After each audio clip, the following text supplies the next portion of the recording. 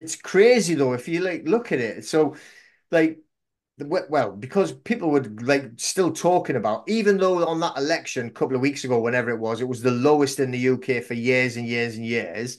I think that's because like everybody's. I don't think they're waking up. I just think they were sick. But still, this is, shows the obscenity of it and how ridiculous it is.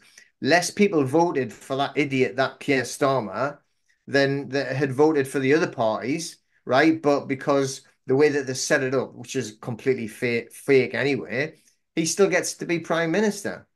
So then they give us this country here, right? That you've got what they call a king, whose best friend was Jimmy Savile, right? Who that like there was around. He spent just as much time in Buckingham Palace as Charlie Boy, I think. So then now also the Keir Starmer, who's supposedly a prime minister helping to run the country or running the country on behalf of the king, was the guy who was actually in the Crown Prosecution Service, the head guy of the Crown Prosecution Service, when they were investigating Savile and said, no, no, no, nothing to worry about. Nothing to see here, sir. Let's move along, and let's wait until he's dead and then we can start talking about him.